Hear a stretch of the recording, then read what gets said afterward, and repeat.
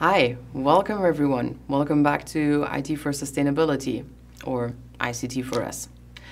Today we'll talk about leverage points.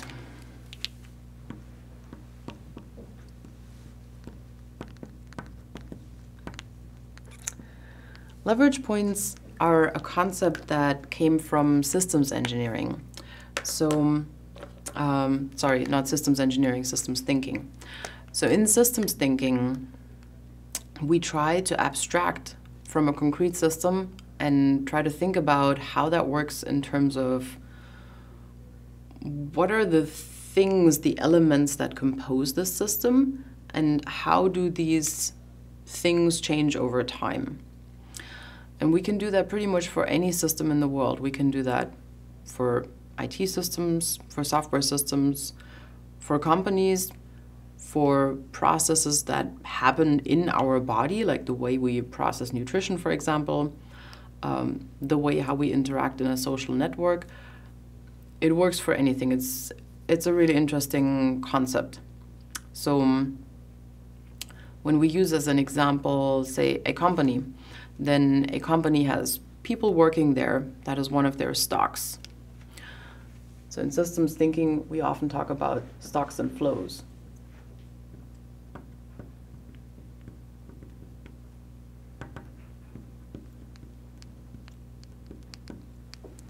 So the stocks of elements in a system.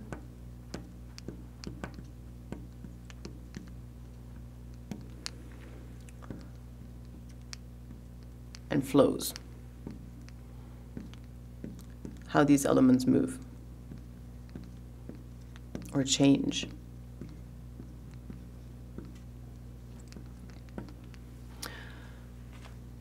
So when we talk about this company, our employees are one stock. The money that they earn is another stock. The products that the company manufactures is a stock. The infrastructure assets that a company has, say, buildings, vehicles, and so on and so forth, those are stocks. And then there's flows in between. So we can have flows of money to and from employees and to and from the company. We can have vehicles that move to certain locations and away from certain locations. We can have products that get manufactured and shipped out and distributed to customers, and then the customers bring back the revenue. And so we see it can become an intricate network of all these stocks and flows. And we will talk about an example of such a stock and flow diagram next time, but because they usually involve a few more elements, I'm not going to draw one up right now, because today what I really want to aim at is this concept of leverage points, and we'll stick with a very simple example. So when we have this stocks and flow representation of a system, then we can think about, if I want to affect some change in that system, say in that company, I want to increase the motivation of my employees. What are a couple of ways of doing that? You might say, I can give them more money. And in terms of leverage points, that will be changing a parameter of the system. So in leverage points, we say there are some lower leverage points that are easier to change, but that also won't have that much of a change over time.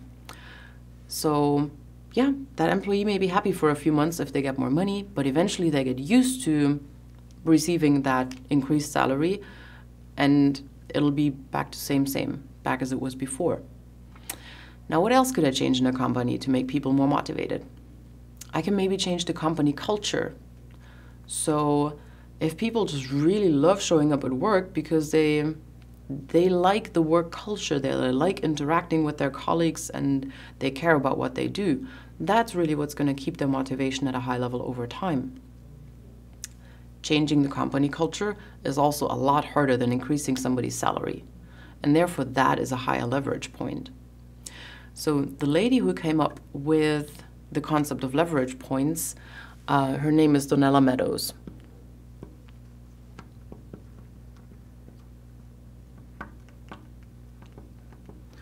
She and her colleagues worked on using systems thinking in consulting for many years until they came across the idea of, hey, maybe we can structure the way how we can change systems in this way so it's easier to replicate by other people. So systems thinking, if we want to affect systems change,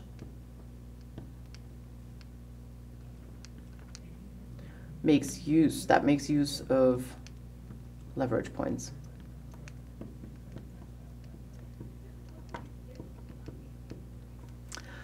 There are 12 leverage points, and we order them reverse because of that impact increase that I was talking about. So that lowest impact, we can have a little effect with that, and it's not hard to change. We can easily do it. Those are parameters, like increasing somebody's salary. Then the next one, you know what? I wrote this down the wrong way. I was supposed to start from the top.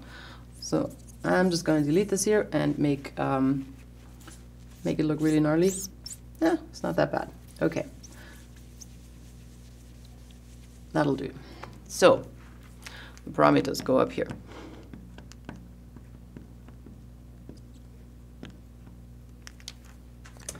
And then from the parameters, if I change somebody's income, okay. If I want to increase the income of all my employees, what does that mean? I need a bunch more money. So my stock, the stock of the budget that I need to have to be able to hand out to my employees, that is the next thing that I can change. So size of stocks and buffers.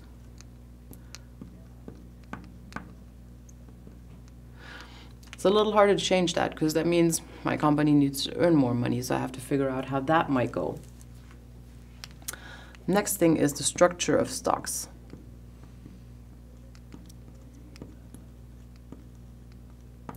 Maybe I figured out that, oh, if I give my employees some shares in the company, that would increase their motivation. Yes, it's also going to be a lot more work.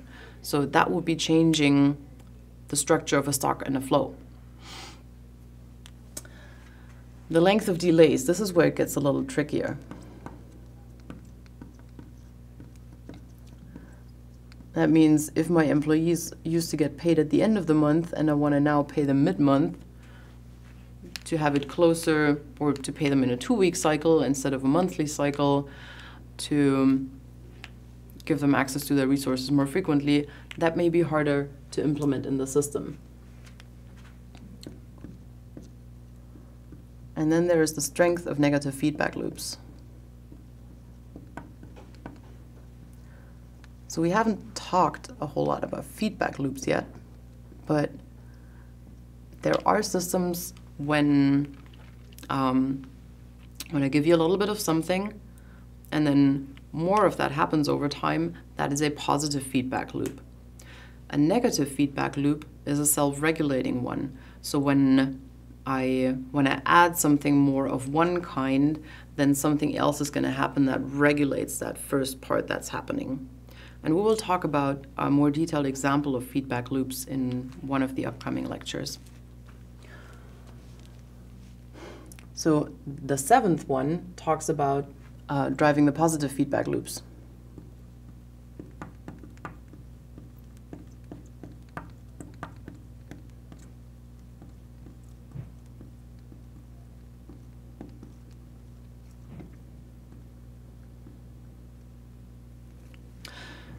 So one example for the regulating feedback loop, for the negative feedback loop in number 8 would be employee gets money, employee spends money. So that is a regulating thing. You will always have a certain amount of budget, hopefully, in your account, so you're not overspending. But that way, the account is regulated by what's coming in and by what goes out of it. Now, positive feedback loop would be you invest that money somewhere, you invest it really well, and you get more money and more money, and you put in more money from the gains that you made, and you have increasing value. So that's a positive feedback loop, because that is hopefully just going to grow towards, say, a retirement fund or something like that. Number 6, structure of information flow.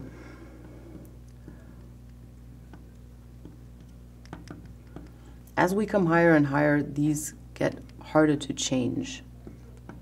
So structure of information flow in a system can be something like how management informs their employees of decisions they're making for the company. And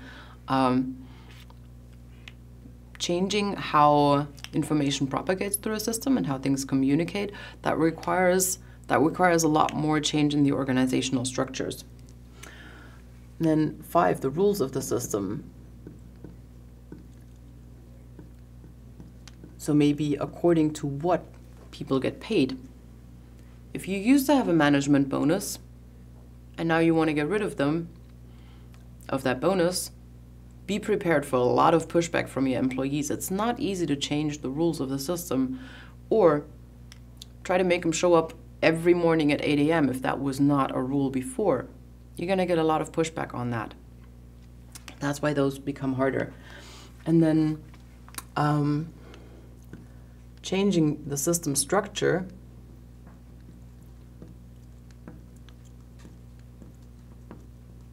gets even harder. So depending on what organizational system you set up your company according to, that probably made sense at the time, but now you try to restructure it and you have all these shifting parts underneath. It's like when you change something up here, some of those other leverage points are bound to change as well. There is an organizational rule that says if you do manufacture a product, then your company is most likely structured according to how that product is structured. An easy way to look at that is automotive companies. So in an automotive company, you will usually have a big subunit that takes care of the engine. You will have a big subunit that takes care of entertainment systems. You will have a big unit that takes care of the body of the car, and so on and so forth. So the organization is structured in the same way as the product is structured. And that's hard to change. Number 3, goals of the system.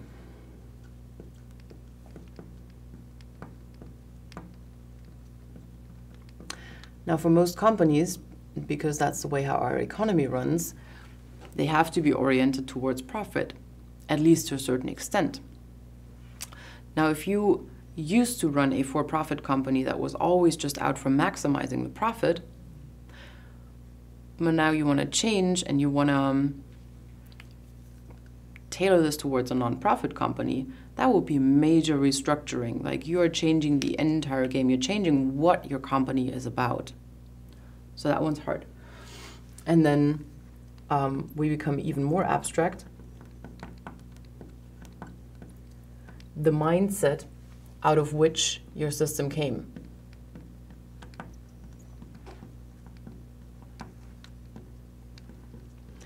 And because I brought the example with switching from for-profit to non-profit, that means you have to change your entire thinking for how you want to run in this economy. If you want to implement a new goal, then having a new mindset behind that is going to be what makes that goal really strong. But it's also a very fundamental change. And if you are running a company, make sure that that gets passed on to, well, you won't be able to pass it on to all your employees, honestly, but that you have your executive team on board that can then try to influence and convince the people below them that that is a good direction to go in. And then the most abstract one is number 1. Are you ready for this? It's the power to transcend paradigms. I'm going to write this down so you can digest in the meantime.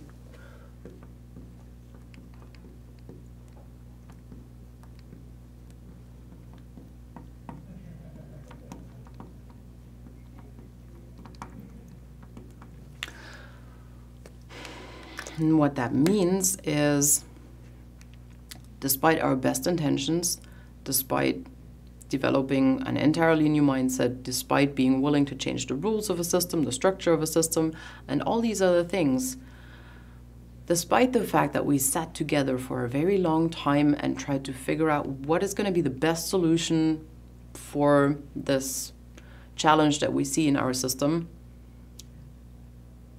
we probably won't be able to have a solution that will last from now on to forever and eternity.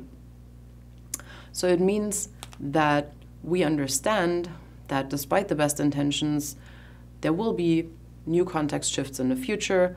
There will be more learning that's going on. There will be more understanding of other influencing factors that will eventually make us understand, oh, you know what? This thing we thought 2 years ago was the perfect way to run this company and the perfect solution to all of our problems. Guess what? We've learned something new, and now we gotta start rethinking again.